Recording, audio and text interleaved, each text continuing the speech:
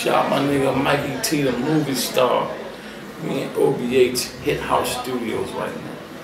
Get at it.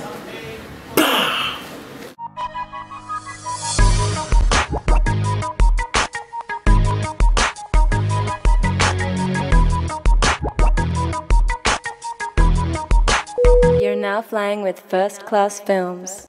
I wasn't really supposed to be the street guy. I was athletic. I played for my middle school, high school ball team. With the Job Corps, played for the ball team, won championships. Just that I was from the hood, so once I got back there, got a job and everything. I made a decision though. I came back when I was 18, I was away. Going to school away. Came back when I was 17, I came back. And I'm sitting back, I got a little job.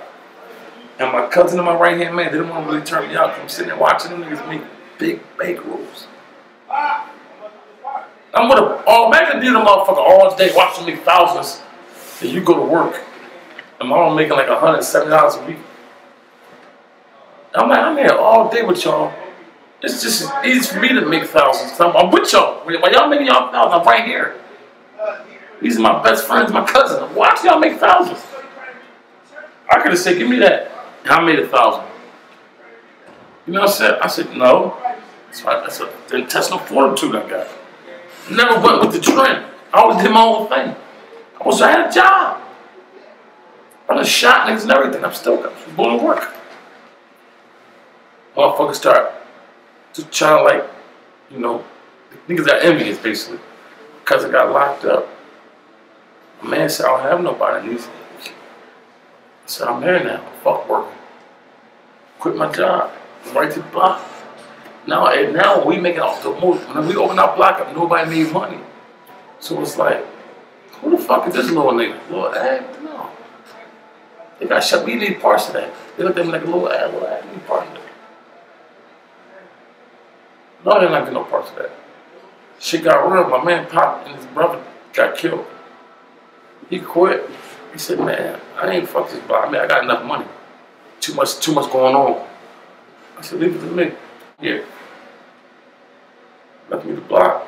Block was doing 10,000 every day. That's what I did. So imagine a nigga 17, 18, block doing 10,000. Everybody from every part of the area come to that block trying to take it. They never took it. So imagine what I was doing. Imagine the reason why he never took it. Imagine. You know why he never took it? I was firing their ass up every time they came. One thing I know, everybody can shoot. Nobody likes getting shot. So when they shoot, you stand there and look at them. And give it back. You see the fucking fear in their eyes. It gets out of here. Then you go to their block. Go to their block again tomorrow. In the morning. Then in the afternoon. Then at nighttime. Then you get phone calls. Hey, I quit. I don't want no more. Y'all niggas with you. Alright, don't ever come around here again. And everybody can vouch for that. Everybody out there, they gonna vouch for that.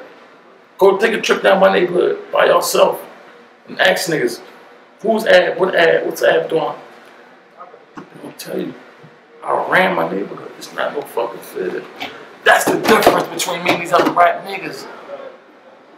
I ran my shit. I'm not from the hood. I am my hood. I ran my hood. So niggas can't say Ab can't go back to his hood. This is my fucking neighborhood. Even if I make I'm a million, even if I ever make a millionaire rapper, I know I can go back. They still scared of me. It's not how I go back and check in with somebody. No, y'all gotta check in with me. I'm the dude you gotta check in with. You know what I'm saying? It's different. Like, I can go, niggas, even niggas can't go back to their old hood. I can go back to my old, me and my dude cool with them niggas. No, I was the dude that everybody's scared of. So it's like, the monster's back. Y'all just giving them, all they're gonna do is make a monster rich. Now I can make all my monsters rich. I can turn my savages to make them